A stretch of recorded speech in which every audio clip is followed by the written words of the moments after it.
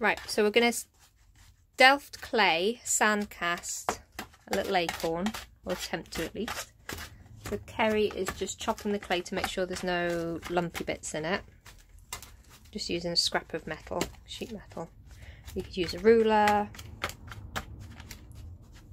just something so you can make sure there's no big hard clumps in it.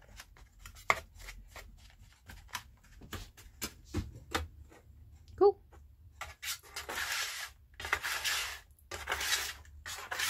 Right, and then get one side of the mould. Yep. And fill it with clay. And some people choose to wear gloves to do this. If you're not wearing gloves, just make sure you wash your hands afterwards because the sand has oils in it.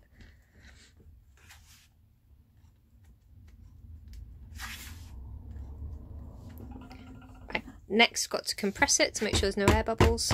Just hammer it.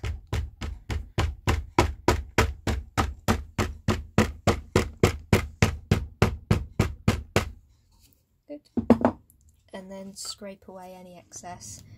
So you could use a ruler, or like I say, it's a little piece of sheet metal, just something flat and strong enough that you can scrape along the surface.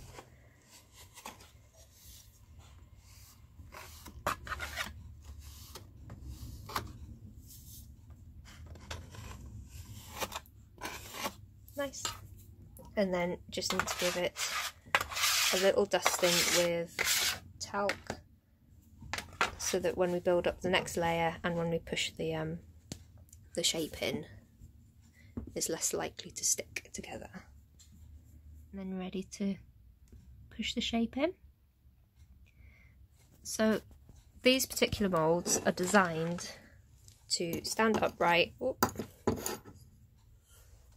pour the metal in, and it would drop down, but we haven't had much luck using it the way it's designed, whereas most sand casting moulds are designed to put the hole in here and pour straight down onto the shape, so we're going to do it that way instead, which is why Kerry's popped it in the middle rather than close to where the opening would have been if we were using it the way it was designed to be used. Filling up the other side.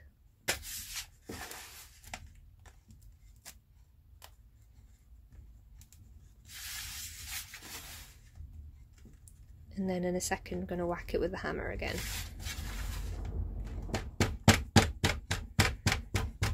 So just compressing the two layers.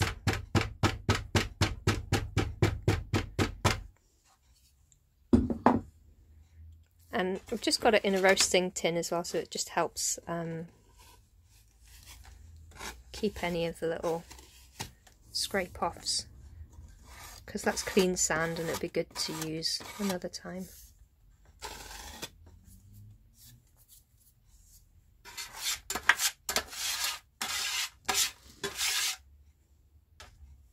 And then the hard bit is trying to get the mould apart again. So a lot of these moulds are round and you need to put your own markers on them. This mould is good because it's got the little square bits to clip in.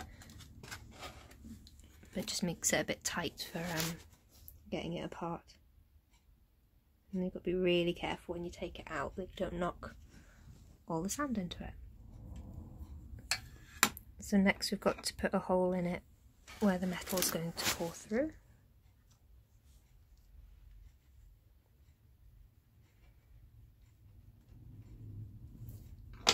So that was just a little metal cocktail stick, but then using a drill bit just to make the hole a little bit bigger.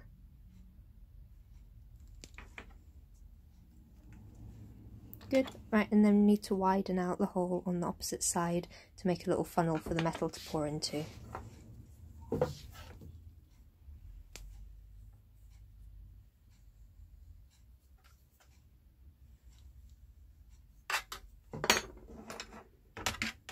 And then I'm going to widen that hole a bit more.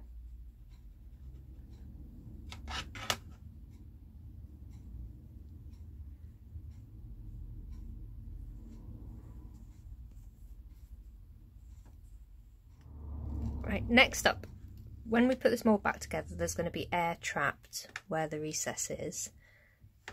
So you've got to make some little air escape holes.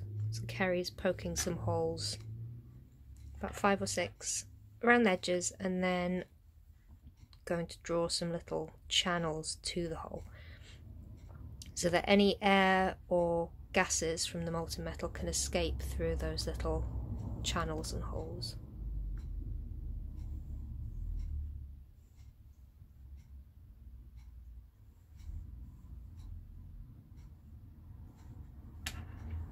And then just got to double check that they have gone through and that they're clear.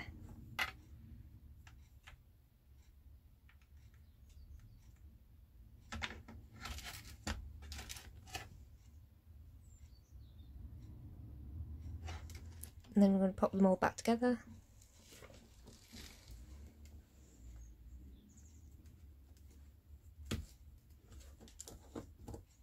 Make sure it's pushed down tight. Good, and then it's ready to take over and set up for melting the metal into it. So just making a safe space so that if any of the metal falls, it's not going to fall onto me. You.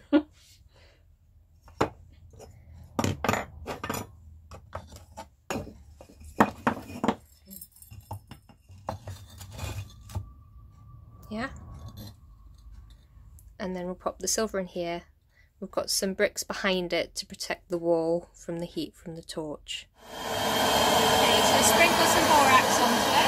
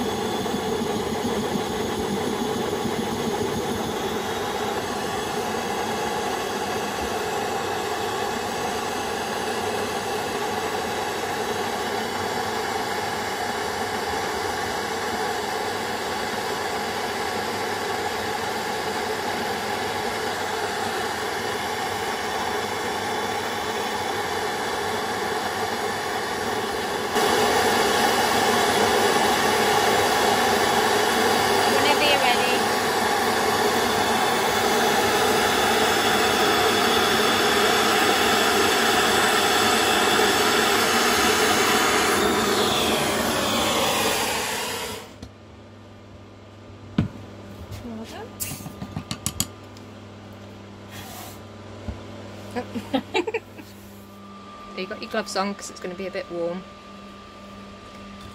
And then when you open it apart, make sure it's on the brick just in case it falls out.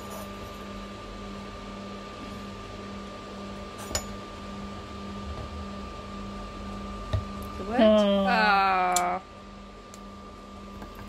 What? So that meant that the air didn't escape fully and the air pockets blocked it from going down.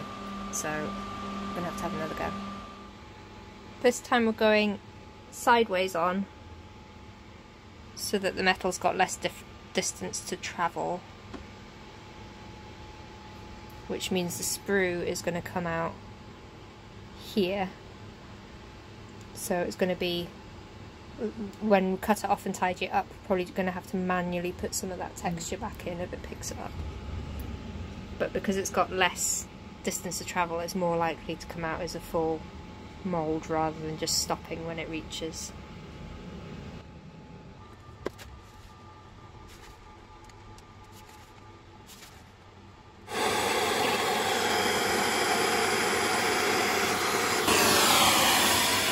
Definitely dropped lower that time.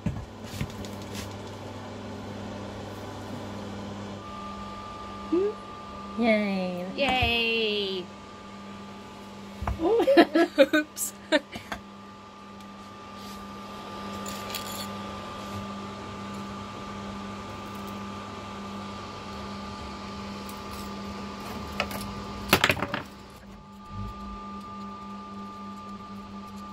Oh, that looks fab. There we go. It does look like some sort of weird but at least it also looks like an acorn.